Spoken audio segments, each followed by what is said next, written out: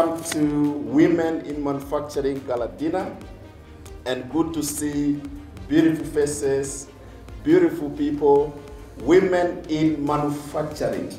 As the CEO has said, we are partnering with Kenya Association of Manufacturers as IDH.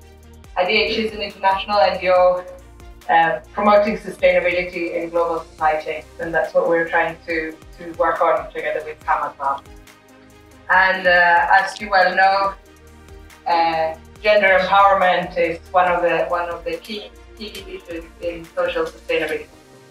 And as IDH, we recognize that it's critical and that women play a critical role in driving sustainable trade and economic development in all countries and all sectors. And we believe that providing women with the necessary tools and resources, they can be what are the driver of change, growth and development in their communities. And that's why we are committed to support CAM on this sustainability journey. Through the program we call Sustainability for Competitiveness. Women are often working in industry and they are facing significant barriers to career advancement, few opportunities for promotion and into supervisory and management positions, etc. And that's what we are trying to help through CAM and through generations to address. There's also a lot around mobile technology. We are all quite mobile enabled in Kenya, but have we used it enough for productivity? We use it a lot for payments in our daily lives. I don't know how I would survive without M-Pesa, for example. But how can we use it for productivity improvement? Can we use it for timekeeping? Can we use it for wage payments? Can we use it in other ways to increase productivity? And there I think we still have some more innovation to be doing. And another example is, which is a bit out there for me, is the use of virtual reality. Can you use virtual reality to train your staffs to operate machines better, to see security concerns in the environment that they are working with? And how can that help them experience it in real life and then maybe take a little bit more seriously what it is actually about? These are some few high-level examples of where we see digital technology can really help us further industry and also further gender equality in the manufacturing sector, and to promote the sustainable development and the empowerment of women as well. Through this inclusive and equitable industry, it will benefit everyone. Even if we are initially doing it for women, it will also benefit men if it's more efficient and more secure. So as we continue to navigate the rapidly changing world, every day there is something new that is launched. The call to action towards gender equality is crucial, and it's crucial that we also embrace the digital technology.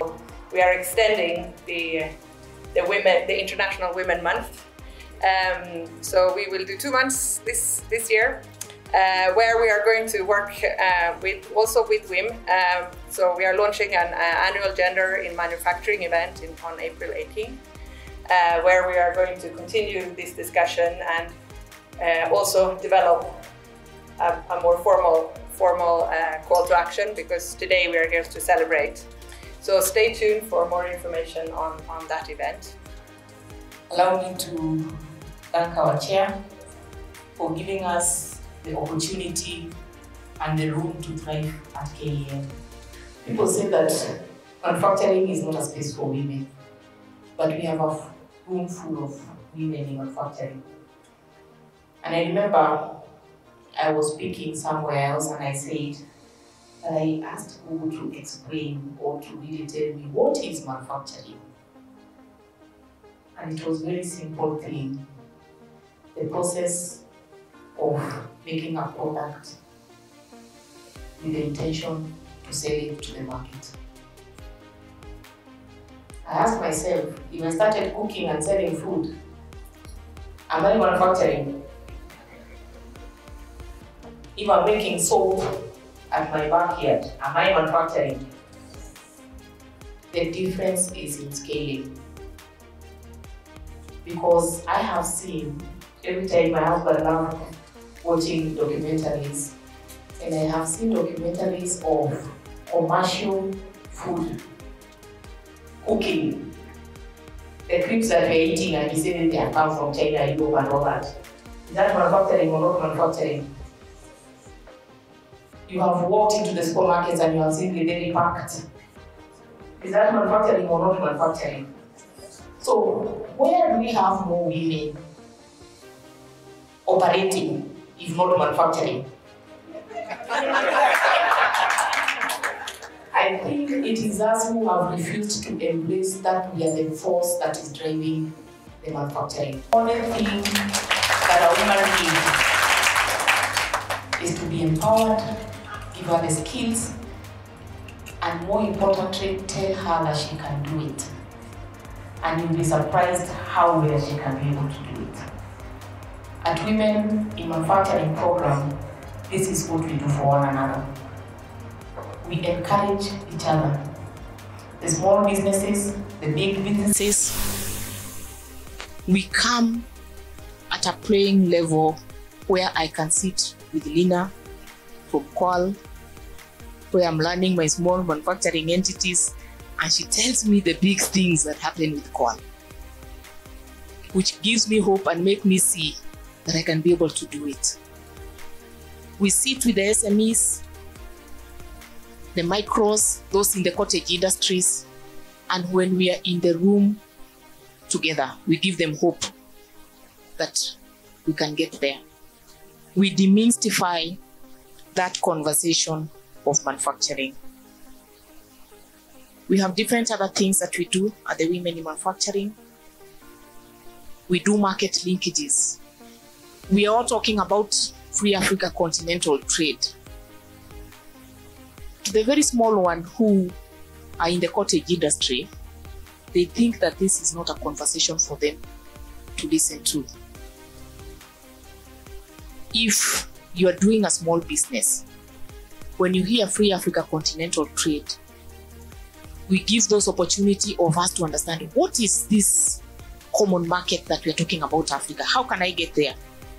I tell the women who I sit with, it is not our responsibility to think about the infrastructure. That is the work of the governments. Our responsibility is to think about our products, the ones that we are making. Do they comply with what the market requires? I think those are some of the things that we try to train women in the market so that you understand what you are in control of and take care of what you are in control of. Understand what the governments are doing so that you can take advantage of that. KEM help us with advocacy, with policies that are able to open those markets or those opportunities that we work with. We have a whole CAMC where we do training, capacity building, to help you as an entrepreneur to understand how to run and grow your businesses. Those are the things that we do at the Women in Manufacturing program. Our focus this year, you have heard that we have new partnerships. A partner who is coming to give us resources, their knowledge, their network, their exposure. The only thing that we need is commitment for the women to come. There's a lot of I'll call them freebies in town that occupy our time. But I tell the women that when you hear there's something that is for free, ask yourself, when you invest your time in it, are you committed enough to take the opportunity of what you take from there? Otherwise, you cannot be getting into a class because KEM has some free classes. It could be free, but it is costing your time. So when you appear, make sure that you get out with something and actualize something from that class. If you have nothing to actualize, then it is not needful for you to be in that class. We have business, and I'll give an example of a training that we did during COVID. Business maturity continuity programs. I think we partnered with Ernst & Young and we were able to have those conversations.